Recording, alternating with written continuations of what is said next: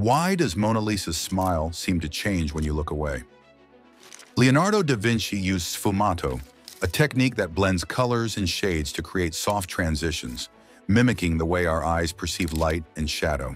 This technique is achieved by applying multiple thin layers of paint, often no thicker than 2 microns, allowing for subtle gradations between light and dark.